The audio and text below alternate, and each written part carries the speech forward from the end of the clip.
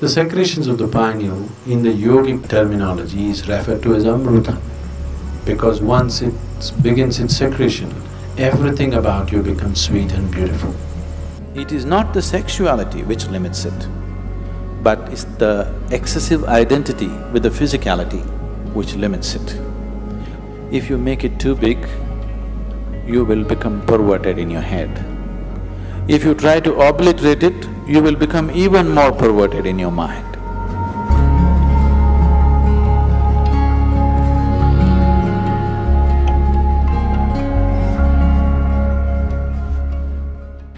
A 92-year-old man went to his doctor for a full medical checkup. The doctor checked him up and he said, "Hey, old boy, for your age you're doing great, everything is just fine with you." But the man asked, "But doctor, what about my sex life?" So the doctor asked, "Thinking about it or dreaming about it?"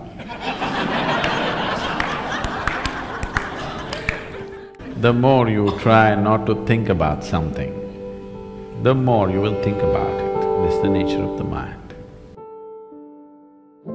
So there are many reasons why one indulges in sex. For some, it is just pleasure. For some, it is a way of building this bond and companionship. Otherwise, people feel they're going away from each other. They may be just fine, but a lot of people, it is psyched in their mind that if they're not sexually involved, they're actually moving away. Not true.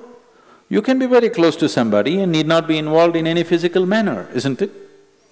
But societies are psyching, especially in this part of the world, people are hugely psyched. If there is no sexuality, you don't really have a relationship. In fact, the word relationship, it took me some time to understand, that here, if you say a relationship, you are supposed to understand it's sex-based relationship. Nothing else is a relationship. If I can have a very strong relationship with you and not be concerned about your body, isn't it? I may not be drawn to your body in any way, but I can have a very powerful relationship with you. But all those possibilities are completely discounted. A relationship means you must be in some way physically involved, man, woman, or man, woman, woman, whatever you like. Essentially, it's body-based. What kind of body is individual choices, but essentially it is body-based.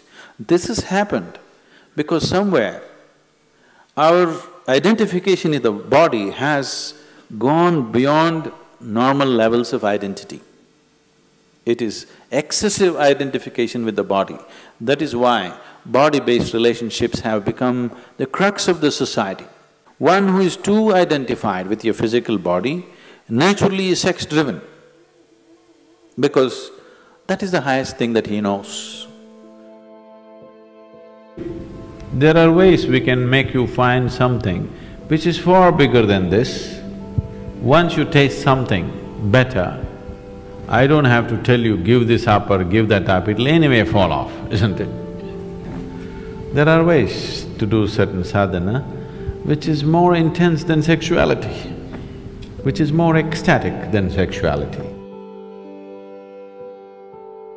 On one level, if you look at it, all dimensions of yoga, one way or the other, are ultimately trying to activate the pineal, because once it begins its secretion, everything about you becomes sweet and beautiful. It creates a whole inner pleasure, which makes all the outer pleasures look like kindergarten stuff. That's the reason yogis are just sitting with eyes closed, not because they're against pleasure, they're against small pleasures, that's all. So the Shambhavi, one thing that's happening is, it stimulates the pineal secretion in a big way, which leaves you drenched in a certain level of sweetness throughout the day. It just leaves you in a certain state of ecstasy and blissfulness because the pineal gland is active. This is one aspect of your physiology which is very close to your consciousness. The rest of the physiology is about survival, but pineal gland is one aspect of your physiology which is very, very close to transcending the physical. In the yogic traditions, this sweetness is referred to as amrita or the ambrosia or the elixir of life. One drop, if it comes into the system, suddenly the whole system just cools down, the whole system is lubricated, functions at ease. The desperation in the system is gone. The desperation in the mind is gone. So, ambrosia means you found your own pleasure. If you're extremely joyful within yourself, you found the amrita within yourself. You're an extreme state of pleasantness. Now, being with people, not anymore about squeezing pleasure out of them. Being with people is just being with them. Only now you're truly capable of love. Otherwise, it is just a open sesame trick. I love you means, whether they believe you or not, for that moment they make themselves believe you. Because they are also in need of something, you're also in need of something. Isn't it? It's like the, Alibaba under 40. Open sesame means it opens. This is just like the I love you means many things open up. Now, by doing this, I'm not saying it's right or wrong, that's the way people conduct their life, there's nothing to it. But by doing this, the true possibility of knowing an intense sense of love within you is lost. You're here constantly looking, what can I get out of this person, what can I get out of that person? This is a con job. It's called a love affair. But it's a con job. But if you are extremely ecstatic by yourself, when you're being with people, it's about sharing your ecstasy. It is about, if they are not touched by it, somehow to touch them with it, rather than seeing what you can squeeze out of them. The whole fundamentals of your life will change.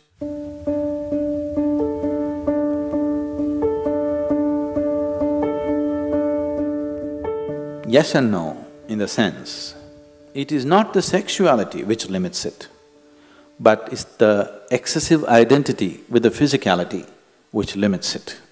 So, it is not sexuality per se which becomes the barrier, but the attachment it creates to the physicality which definitely becomes the barrier.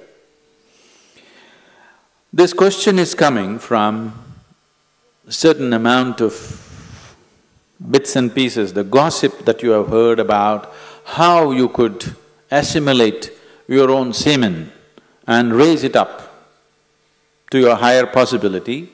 Yes, it is true. At the same time, it is not because of abstinence that one does it, it is because of internalizing your energies that you do it. It is not simply that somebody is abstaining from sex and suddenly his energies are all organized and it's going up. It's not true. If your energies get organized and begin to move up, the need for sexuality may evaporate for you, but it doesn't leave you incapable. It doesn't leave you impotent, but the need is gone. It is just no more a compulsive thing. And it is not just this one thing, all compulsiveness is lost. Essentially, most of the sexuality that's happening on the planet is happening because of a certain compulsiveness, isn't it? It's a compulsive drive. When you become conscious, when all compulsiveness disappears, this also disappears. It is just that because people are so body-oriented, they're always thinking spirituality versus sexuality. They are not connected. They are not connected. One is of the body, another is of a different dimension. It is simply because people are because religions of the world, moral schools and the ethical schools have been always speaking against it, it has become such a big issue in people's minds. They think the only way to know something beyond is, you must be away from this. Because somewhere you're not able to accept the simple biology of a human being, which is the tragedy, that you cannot accept the simple biology. You either have to celebrate it or you have to push it down the drain. Both are not needed. You can look at it for the limitation that it is and for the possibility that it is. So, if because of the impurity of sex, your spirituality is going to get disturbed, I want you to know that your very birth is impure. When you come from such an impure birth, where is the possibility for you? There is no possibility for you. Only if you fell from somewhere else, if the stoke dropped you, there is some possibility of you becoming spiritual. If your mother had a normal birth, you have no possibility.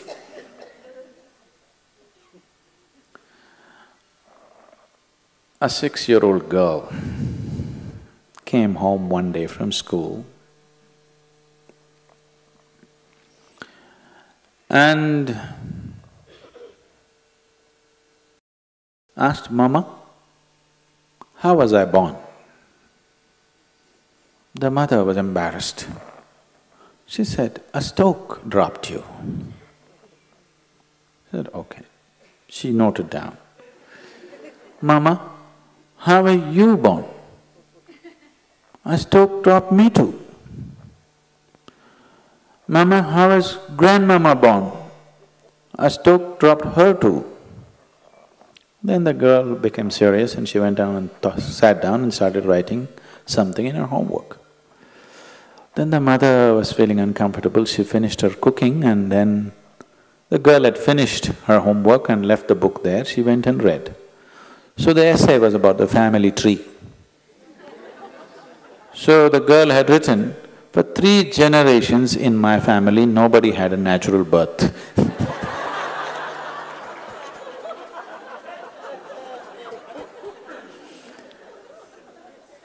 So because of absurd ideas, either we exaggerate something or we try to unnecessarily play it down. It has a certain role in your life. If you make it too big, you will become perverted in your head. If you try to obliterate it, you will become even more perverted in your mind. After all, now I am speaking, this is a kind of energy. You are looking at me, this is a kind of energy. You are listening to me, this is a kind of energy. These are different expressions of the same life energy, isn't it? Now, sexuality is also another expression of the same energy. Now, one has to decide how much of his energy, in which direction he wants to send it. Because after all, you are a limited amount of energy, isn't it? See, it's just like you have an income. Let's say you have $5,000 a month. How much for the house rent? How much for eating? How much for schooling? How much just for fun? How much for vacation? Your portion, isn't it? Tomorrow morning, you got your salary, in the evening you went out and blew it up. Now the next month is going to be trouble, isn't it? Of course you have a credit card, but everything in your life, if you are handling your life sensibly, everything in your life is apportioned according to your understanding, your need and your capability, isn't it so? Yes? Your money, time, energy, isn't everything allotted the way you like to arrange it?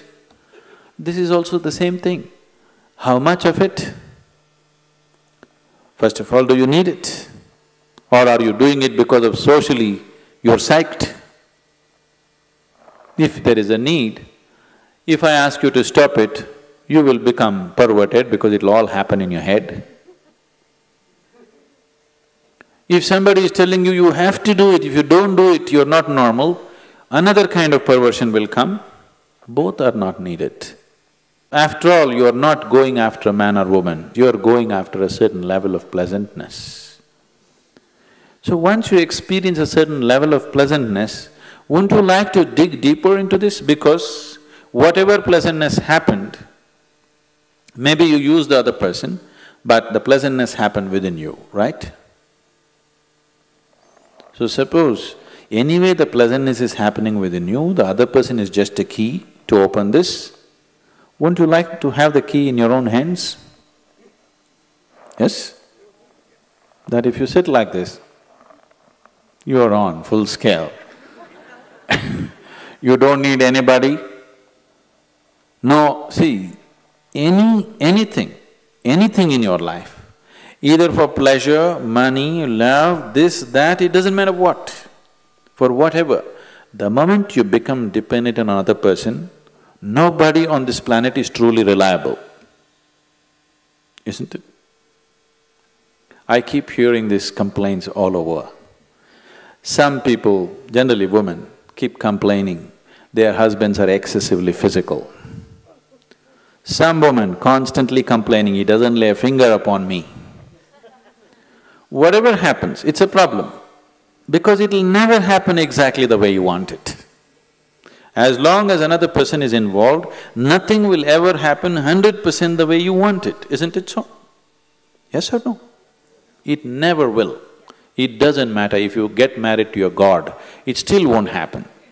As long as your way of being, your sense of pleasure and joy is dependent on another person, you will always have a complaint. Doesn't matter how wonderful the other person is. So in this context, people might have talked about celibacy because they said, take some time off. Because to extract pleasure out of somebody, you have to play any number of tricks. It doesn't happen simply. This is called as courting.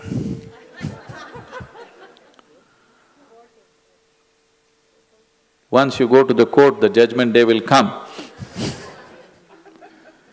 It takes enormous amount of time, effort, energy, and all kinds of other things, frustrations, jealousies, problems, everything attached to it.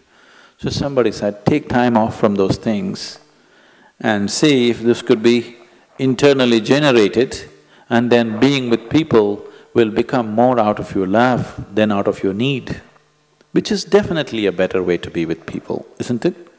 It is definitely a better way of honoring another human being, isn't it so? Give this a little more attention. Instead of paying attention to that one and that one and that one, give this one a little more attention. It will produce much more pleasure than any other one can produce for you.